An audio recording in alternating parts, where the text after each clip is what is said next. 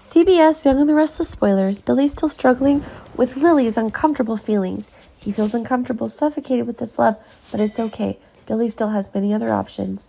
Billy is a failure at work, but his love is different. His brother is always successful and has many women chasing after him.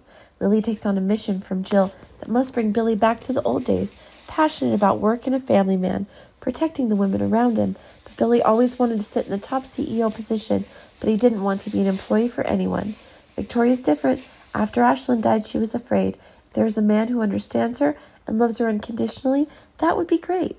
Billy has always been an option that many people talk about, but for both of them, love is no longer exciting. They think they can't love each other anymore. Victoria has a nightmare. She's scared, and Billy is beside her to comfort, although they do not have feelings. But with a woman's mentality, they are afraid they will not be able to control their emotions.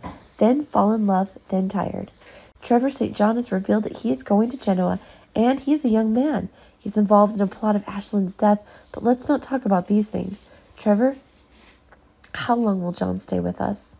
And are you the object of Victoria, Phyllis, Sharon's interest? All of them are lonely. Trevor St. is a delicious bait for the women in Genoa. They're always interested in new and different men because of their curiosity and discovery. Victoria won't love Billy. Trevor St. is the right choice right now, and Ashland's backstory will also help Victoria. What about Phyllis? After breaking up with Jack, do you still want to find yourself a new love? Trevor St. must be a perfect addition, as he solves many problems that the writer has not been able to solve.